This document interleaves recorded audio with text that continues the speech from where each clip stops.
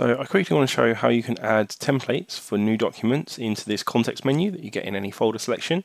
So it'll appear in here as a new document. So let's go and add those. So first of all, open up Files. And in your home directory, you'll find one called Templates. So if you open that, and then it says up here, put files in this folder if you use them as templates for new documents. So what we can do is we're going to open this in Terminal, just over here. Then we're going to use nano to create a new file. So nano, and then I'm going to call it text.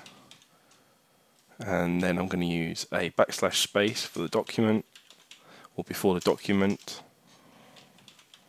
like so, .txt. So I'm just going to create that file, and I'm going to write that using Control-O, and then exit using Control-X. So there we've created our text document .txt in this templates folder. And then if I right-click up here, in my context menu, see New Document, Text Document.